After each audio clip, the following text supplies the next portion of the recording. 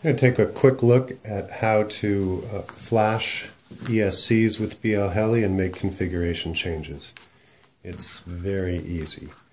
So this is a Rotorgeeks V4 ESC. Both the V3 and V4 have this programming lead on it. This is soldered directly onto the programming pads inside the ESC. And you talk to it with this USB interface. This comes with a custom-made cable that fits the servo connector on the ESC. So to get started, you can go to the Rotorgeeks site and there's a link there to download BLHeli. Download that and install it on your machine. Once you've got it installed, you're ready to go. So you're going to need your programmer, your speed controller, and we do have to power the speed controller, so you'll need a battery for it. Or if you've already got it installed on a machine, then just plug in your flight battery and that'll be fine. So you can start by plugging in the USB programmer.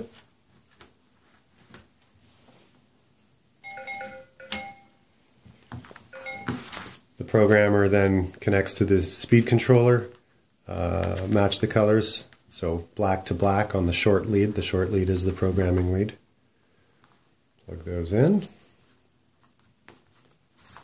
And then we need some power to the speed controller. So I've got my battery standing by here. Just make sure you get these wires separated before you apply power if they're hanging loose, because that can blow up your speed controller. Alright, so ground and positive. And now we are ready to talk to the speed controller. So we fire up BLHeli. And you should see the device recognized. So this is a Scilabs tool stick that we're using. You may have to go into this tab, Atmel Scilabs, and select Scilabs tool stick interface. That should show you a number down here of the device. You can then click connect, and you're now in communication with your ESC. If you wanted to read the setup, click that, and we've read the ESC. We can see that this is running a Turnigy Plush BLHeli version 12.1. That's because I just flashed it. And then you can see the other settings that have been configured. If we wanted to do something like change the direction of the motor, because we've soldered wires on and it's spinning the wrong way, we simply go over to motor direction, we click reverse, and then right setup.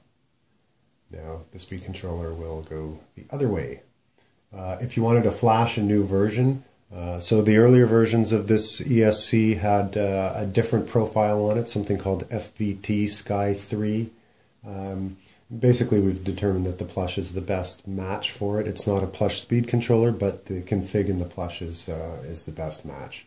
So if you're going to do any updating, you click Flash BLHeli, select the ESC that you want from the list. It'll default to the one that's on there, but if you wanted to change, so we select the Plush 12A. If you're using the Rotorgeeks 30 amp ESCs, the winning profile for that one is the Skywalker 40A, this one right here.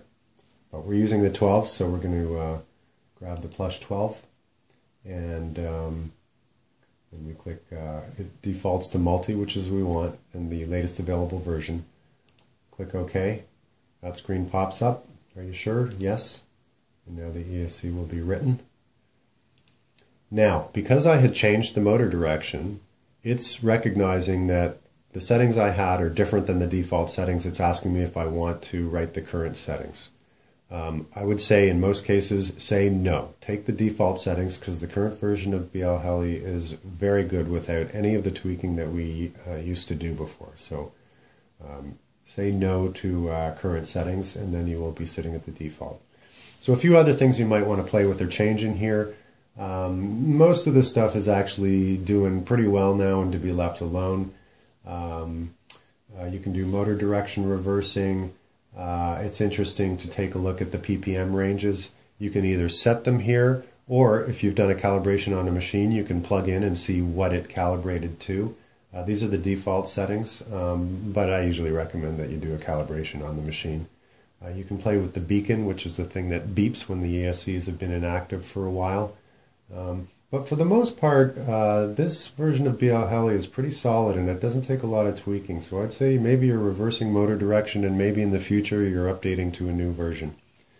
In any case, when you're done with it all, you simply click disconnect and then it's safe to power off and remove the ESC and you can test out your changes. That's it. It's very, very simple.